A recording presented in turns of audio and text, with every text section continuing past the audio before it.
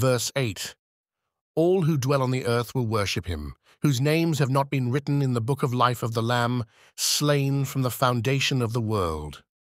This verse underscores the extensive influence and deceptive power of the beast, where all who are unregenerate and do not belong to God will be swept into false worship. The phrase, all who dwell on the earth, signifies a broad and overwhelming compliance with the beast's authority, highlighting the spiritual blindness and rebellion of humanity against God during the end times. The distinction between the saved and the unsaved is sharply drawn, emphasizing that only those whose names are written in the book of life, the eternal record of those redeemed by Christ, will be preserved from this deception. The reference to the book of life of the Lamb, slain from the foundation of the world, is profound, affirming the eternal security and divine election of the believers. This concept is echoed in various scriptures that emphasize God's sovereign plan and foreknowledge. Exodus chapter 32, verse 32 recounts Moses' intercession for Israel, where he asks God to blot him out of the book he has written if he will not forgive the people's sins. This suggests the existence of a heavenly record that distinguishes the faithful. Daniel chapter 12, verse 1 speaks of a time of great distress, with deliverance promised to those whose names are found written in the book, indicating divine protection and salvation for the elect.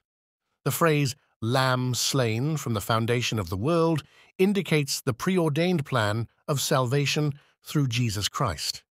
This aligns with 1 Peter chapter 1, verses 19 through 20, which states that Christ was foreknown before the foundation of the world, but was manifested in these last times for the sake of the believers. The predetermined sacrificial death of Christ underscores the certainty of God's redemptive plan and the assured salvation of those chosen by him. The worship of the beast by all whose names are not in the book of life illustrates the complete moral and spiritual depravity that will characterize the world during the reign of the Antichrist.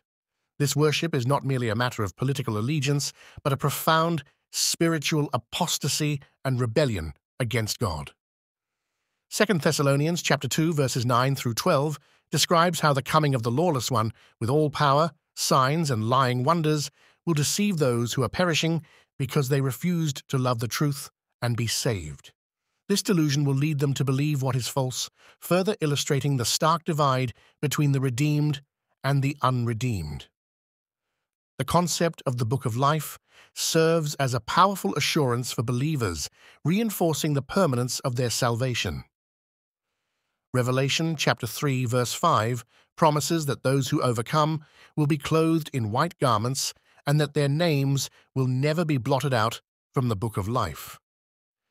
This eternal security is a cornerstone of the faith, providing believers with confidence and hope amidst persecution and trials. Revelation chapter 20, verse 15 further highlights the significance of the Book of Life, stating that anyone not found written in it will be thrown into the lake of fire, indicating the ultimate fate of the unredeemed. The mention of the Lamb slain from the foundation of the world emphasizes the timeless nature of Christ's sacrifice and the eternal scope of God's redemptive plan. It indicates that the salvation of the elect has been a part of God's plan from eternity past, providing a foundation for the believer's faith and trust in God's unchanging purpose. This is in line with Ephesians chapter 1, verses 4 through 5, where Paul writes that God chose us in Christ before the foundation of the world to be holy and blameless before him, having predestined us for adoption as sons through Jesus Christ. This verse also highlights the spiritual warfare that characterizes the end times, where the true allegiance of every individual is tested. The worship of the beast by those not written in the Book of Life contrasts with the loyalty and faithfulness of the saints who refuse to bow down to false idols. This dichotomy is a recurring theme in Revelation, where the faithfulness of the saints is contrasted with the rebellion of the world.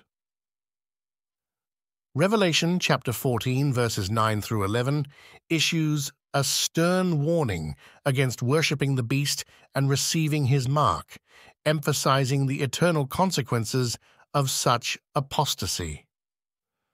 Verse 8 paints a vivid picture of the end times, where the beast's influence is so pervasive that all unregenerate people will worship him.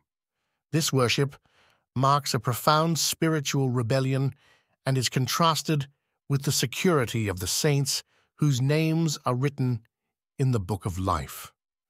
The reference to the Lamb, slain from the foundation of the world, underscores the eternal nature of God's redemptive plan and the assured salvation of the elect.